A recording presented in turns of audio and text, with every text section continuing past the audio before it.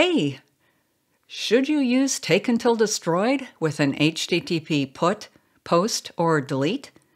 The short answer is probably not. Why? Let's take a look. The takeUntilDestroyed operator was introduced in Angular version 16. It automatically unsubscribes from an observable when its component or service is destroyed. This prevents potential memory leaks and doesn't require a manual unsubscribe. I covered this useful operator in detail in my prior video. Use takeUntilDestroyed to unsubscribe from Angular's observables. The video is linked above and in this video's notes. But in that video, we didn't cover the case of put, post, or delete. Let's walk through a put operation with this sample application. I'm in StackBlitz. This simple sample application has two tabs. The Tasks tab lists our to-do items and is implemented with the To-Do List component. With the Update Tasks tab, we can change the status of our to-dos. It's implemented with the To-Do Update component. In either case, selecting one tab destroys the component used by the other tab. So clicking on Tasks displays the To-Do List component and destroys the To-Do Update component. The state service holds our state as signals. Our state includes our to-dos and any error message presented to the user.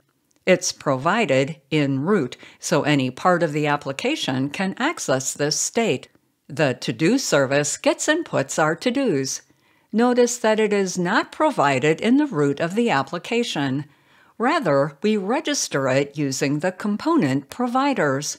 For example, here is our to-do list component, and here we register the to-do service in its providers array. This service is then instantiated when the component is initialized, and destroyed when the component is destroyed. To see when that happens, I added ng-conf and display a message when this component is destroyed. Our to-do update component is similar. Here is the providers array, and here is the ng-conf. Going back to the to-do service, this service is then destroyed when its associated component is destroyed. That way we'll be able to see the ramifications of takeUntilDestroyed. In the constructor, if our to-do state is empty, we get the to-dos. We use takeUntilDestroyed here. That way the retrieve request is canceled if the user leaves this feature before the data is retrieved. I use the ng-conf method of the service to log out when the service is destroyed. Scrolling down, here is our change status method. This method is called when the user clicks one of the checkboxes. It updates the status of the task based on the value of the checkbox. Then it issues an HTTP put request to update the to-do in our database. For now, it also uses takeUntilDestroyed. In this case, we pass in the destroy ref. This is required because the takeUntilDestroyed isn't in an injection context. See my prior video, Angular Injection Context Explained, for more information on injection context. As part of this subscribe, when the put observable emits, we call the update state method. This method creates a new to-do array from a copy of the to-do state and replaces the one updated to-do task. Then we set this new array into our state signal. By creating a new array, we ensure that the signal value is changed. On error, we set our error message state, and on complete of the observable, we display a message. We could update our internal state first, then issue the put request. But by issuing the put request first, we ensure the data was saved before modifying our internal state. Let's open the browser console so we can see our messages. I'll click the refresh button to reload the application. Note that I'm using an in-memory database.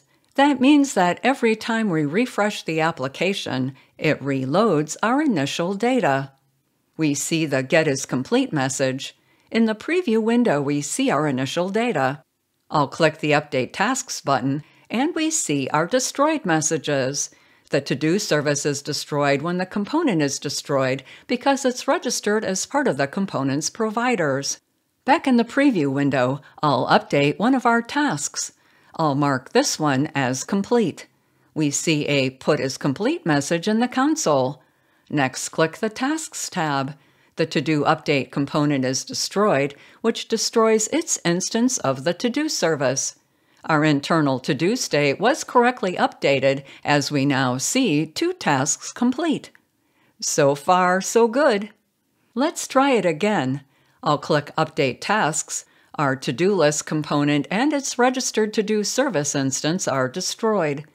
This time, I'll click on the first checkbox and very quickly click on Tasks to destroy the To-Do Update component. Yikes! The task I modified wasn't updated. Our internal data wasn't changed. What happened? In the console, we see that the To-Do Update component and its registered To-Do service instance are destroyed. Then the put is complete. Looking at the code, as is its purpose, our takeUntilDestroyed completes the observable when the component is destroyed.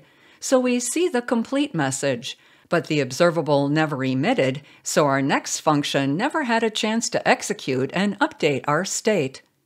Let's add a few more logging statements. I'll paste them in.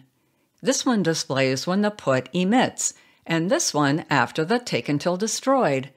Note that these changes cause our code to recompile and our in-memory database to return to its initial state. Now let's try the application again. Click on Update Tasks, and we see the to-do list component and its service instance are destroyed. I'll update one of the tasks. We see the put emitted message, the after takeUntilDestroyed, and the put is complete. Let's do it again. This time I'll click a checkbox and quickly click Tasks to destroy the To-Do Update component. We see the component and its service instance are destroyed. And we see the Put is complete message.